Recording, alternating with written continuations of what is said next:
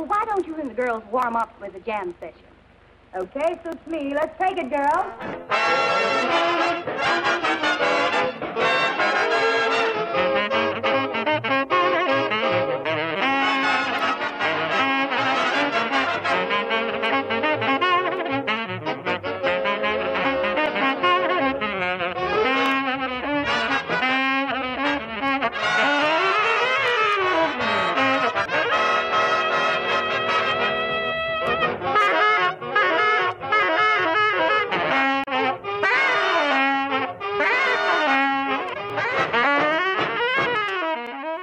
There's nothing like the joy of playing music.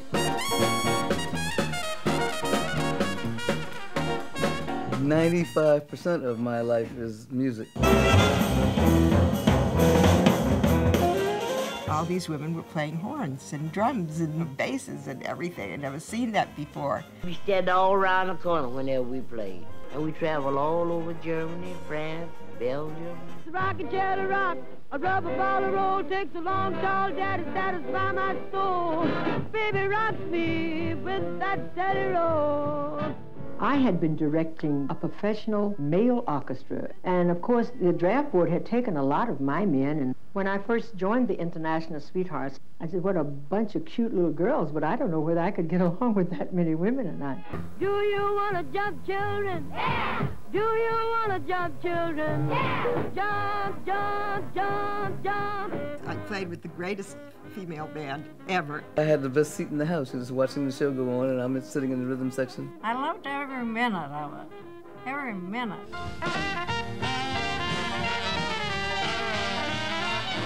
There's this quality of life as you're living it in the moment. That's what keeps jazz what it is. You can't play jazz unless you feel it in here.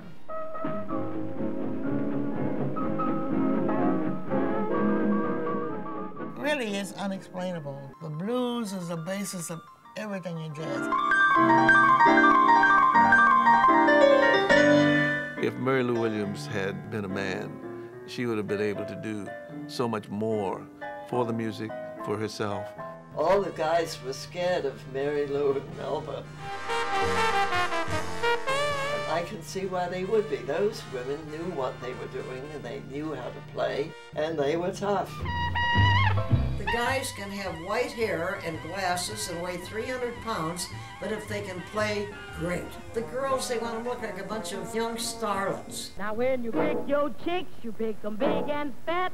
You can bet your booze that it's tight like that. You had to have girls who think more about how they looked than how they played. Guys just didn't want chicks on their bandstands. A bunch of women in the world trying to make their place in the world among musicians where prejudice existed because they were women. I may be small, but baby, have no fear. I can climb a hill without shifting gears. We didn't get exposure like Inory Hutton's band or other orchestras. By being a mixed group with different nationalities, well, we didn't have the exposure that they had.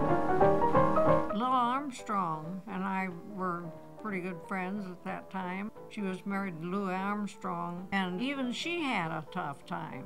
You know, from a physical standpoint, it would seem that women in music do best when they play the piano. And this is probably because it takes less physical effort to play the piano than, say, a wind instrument, or for that matter, the drums. And to prove how right Duke is, here is Marian McPartland right now playing I Could Write a Book. People used to pay me a compliment they thought it was. She plays just like a man.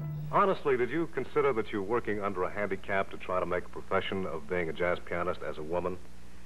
Well, it has never been a handicap, Gene, truly, and I really don't think about it. I just think of myself as a musician working with other musicians. You put a bunch of musicians behind a curtain, and who's going to tell me who's the female playing or who's the male playing? You can't do that. I'm a musician first, and I just happen to be female. The fun lasted until we started doing one-nighters in the South. Well, traveling through the South, we'd pull into a service station, and the guy would come out with his gun and say, "We don't have any black toilets. You niggas go out in the field and squat." The black bands were very good, and they bumped into a lot of problems where they wouldn't be able to work because they were black. The white world was completely unaware of us because most of our venues all over the country were played in black venues. They wouldn't stand for us mixing. I was dying to get hold of a girl one time that was a trumpet player, and she was just great. And I wanted to put her in the band, you know. And they said, we can't do it because there are a lot of people that would object to a mixed racial band. There could be no fraternization between the races, except in a commercial endeavor. But in public, there was no contact of any kind, and everything was segregated. If we were in a theater, the white folks would be downstairs and the ropes would be dividing the blacks and the whites. I think that the whole point of jazz has an element of freedom to it. But you cannot avoid the racism. You can't avoid what the effects of it are. And they're devastating because they still serve to divide people. I was surrounded by the girls with so much love, and yet I knew that I was provoking fear in others. And then so many times I felt so embarrassed for my race, so humiliated by them. I wanted to lash out at them.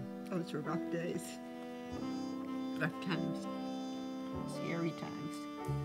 Well, I'm so glad that being a woman and coming along when I did, that they finally accepted me for who I am and what I do and why I do it. I think jazz is definitely in for a big upswing. When you see those girls playing those trumpets and trombones, and I'm talking about playing them, man is gonna have to realize you can't stop them. You can't stop them.